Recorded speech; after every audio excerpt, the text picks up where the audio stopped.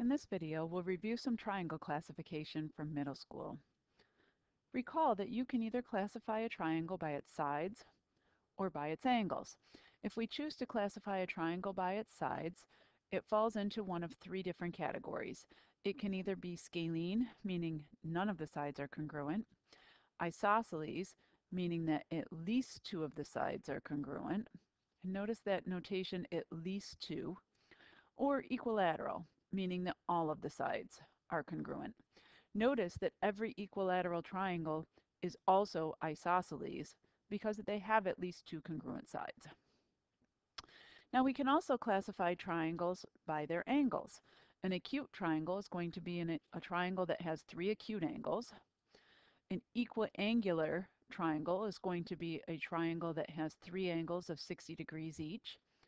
A right triangle is going to be a triangle that contains one right angle and two acute angles that are complementary. And an obtuse triangle is going to be a triangle that contains an obtuse angle with two acute angles. A lot of this, again, should be reviewed from your middle school math. As far as vocab surrounding an isosceles triangle, the legs of an isosceles triangle are the two congruent pieces. The base is the side that's not necessarily congruent. The vertex angle is going to be the angle that is contained between or included in the two congruent legs. So in this case, our base angle, our vertex angle is going to be angle NLM.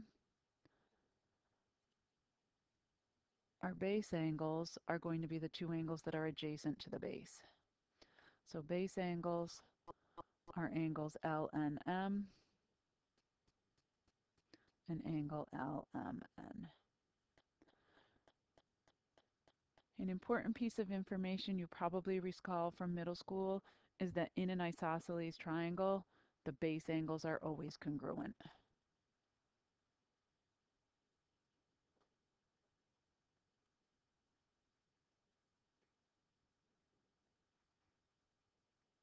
So let's see how we can use this information to solve some problems. In number 1, it says find the measure of each of the angles in the isosceles triangles below. I would always recommend starting by finding the vertex angle. In the case of letter A, the vertex angle is that angle whose degree measure is 26. Once I find the vertex angle, by process of elimination, I know the other two are my base angles. Those two each contain the same number of degrees, which I'm going to call x. And then I remember that in any triangle, the sum of the degrees of the angle measures is always 180. So I can write in a little equation that says x plus 26, the sum of the three angles is 180. So in other words, 2x plus 26 is 180, meaning that 2x is equal to 154 and x is equal to 77. So the two base angles in this triangle, 77 degrees each. I'm going to apply the same idea to letter B. I'm going to find the vertex angle first, and the vertex angle in this isosceles triangle is actually down at the bottom of my triangle, making the remaining two my base angles. I know that one of the base angles has a degree measure of 53, so therefore I know that they both have to be 53. I'm going to label my unknown vertex angle with an X and apply the same principle I used in order to solve example A. The three angles together in a triangle must total 180 degrees. So I'm going to write a little equation that reflects this. So x plus 106 sums up to 180, making the measure of angle x, my vertex angle, 74 degrees. So those are both very middle school-y kinds of concepts. Down in example 2, I'm going to apply what I now know to solve something a little bit more complex and a little bit more sophisticated. In example 2, they say find the measures of all of the angles in the given triangles. And again, notice that the diagram is significantly more complex. My advice to you is when working with these types of triangles, always look at only one triangle at a time. If I were to start by looking at triangle ADC, I have that triangle in which I know absolutely none of the angle measures. So that wouldn't be a very helpful or useful place to start. It was a good try, but it's not going to get me where I need to be. So instead, I'm going to go and I'm going to look at the purple triangle. The purple triangle, triangle ABD, is isosceles.